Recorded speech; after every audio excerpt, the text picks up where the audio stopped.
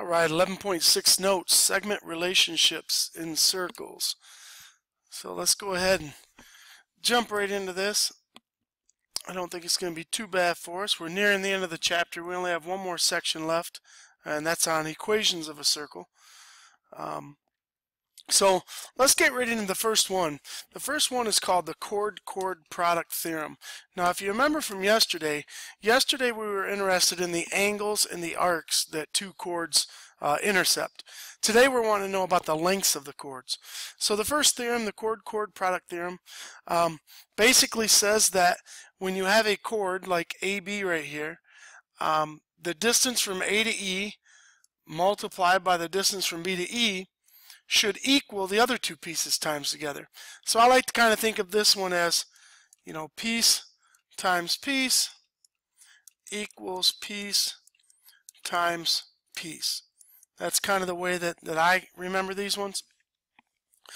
So we go through and looking at this one, let's kind of do the blue chord. So I'm going to do 12 times 21 should equal, and then we'll do this other one in red, 18 times x.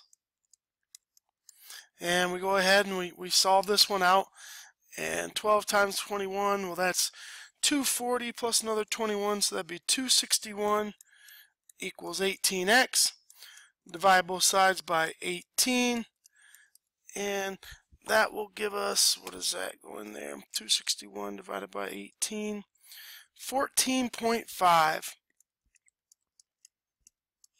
Now that's x, and if we wanted to find, because the directions actually say, find the length of each chord, the blue chord would then, well, the blue chord's pretty easy because I already have both those numbers. I just add up 12 plus 21.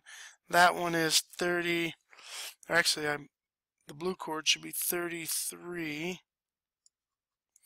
And then when we do the red chord is 18 plus 14.5, so that one's going to be 32.5.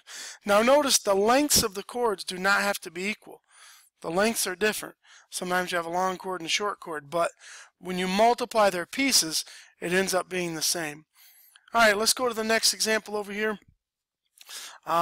We have 24 times 10 should equal 16 times x. So that's 240 equals 16x. Divide both sides by 16. And I believe that's going to go in there 15 times. So x is 15. And now when I go ahead and I work this one out, the blue chord here is 34. And the red chord here would have a length of 31. So again, notice the chords are not the same length, but the product of their segments is equal. When you multiply the segments together, they are equal. Alright, so that's the chord-chord. So let's move on down and go into the next one. The next one's called the secant product theorem. Secant. So a secant is basically, so let me just kind of refresh real quick. When you have a line like this, we learned that when you come and you touch at just one point, that was called a tangent. We also have that when you go from corner to corner and your endpoints lie in a circle, that is called a chord. And then a secant is basically any line that comes flying in and cuts through the circle, and it may even keep on going. But this line is called a secant. Its endpoints are not on the circle. One of them lies outside the circle. So when we're talking about pieces, that's kind of the description of what each one is. So the secant product theorem basically says it's kind of similar, but it's not piece times piece.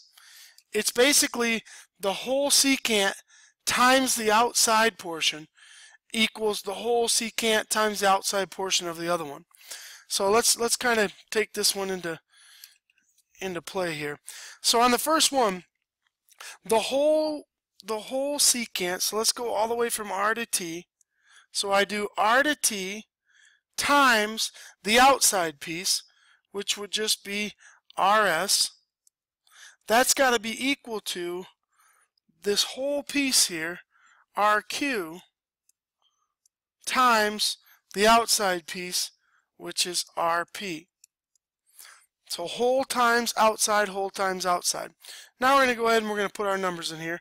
So r to t, that distance is 10, and r to s is 4. So that one's not too bad. This next one's a little tricky. The distance from r to q, I can't really just add these two up because I don't know what x is. So I'm just going to have to write it as 5 plus x. And then the distance from r to p is 5. I do have the outside distance. So now let's solve this algebra equation. I have 40 equals, and here I can distribute. I have 25 plus 5x. And now I'm just going to solve this equation. I'm going to minus 25 from both sides. Bring my 5x down. 40 take away 25 is 15. And divide, and I find out that the length of x is actually 3. So now I can find the length of the two secants. This one is 10, which I already knew from earlier, and now I know that this one is 8. So r to q is 8. Alright, you could pause the video and try the one on the right and see how you do. I'm going to come back and solve it here in a second. Alright, solving this one here, I do the whole piece, all of that, times just the outside is going to equal the whole piece, make sure to put that in parentheses, times just the outside. Do my algebra. 168 is 49 plus 7x. I just distributed that 7 there. And minus 49 from both sides, I get, what's that, 119. And then divide by 7,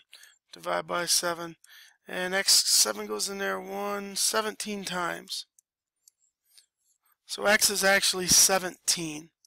So now I can find the total distance on the bottom. The total distance on the bottom is 24. So that's called the secant-secant.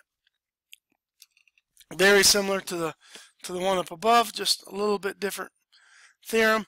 And then we finally have the last one, and the last one is when you have a secant and a tangent, and it's actually the exact same as the last one. It's whole times outside, and then they say equals tangent squared, but that's really the same thing as the whole times the outside. It's just the whole is the outside. So however you want to look at it, it doesn't really matter, but it's a similar idea. So let's do this one. So we're going to do the whole piece, the secant's whole piece, that's 9, times the outside, equals the tangent squared, or the whole times the outside, which would be x times x. So we solve this. X squared is 36. Take the square root of both sides, and I find out that x equals 6. So that's the missing length we're looking for. Let's try this next one. We're going to do the whole, which is 7 plus y, times the outside, which is 7, and then we're going to do the tangent squared. So we have 49 plus 7y, I just distributed there, equals 100. Subtract 49 from both sides, you get 7y equals 51. And this one's going to be, looks like a decimal. 7 goes into 51.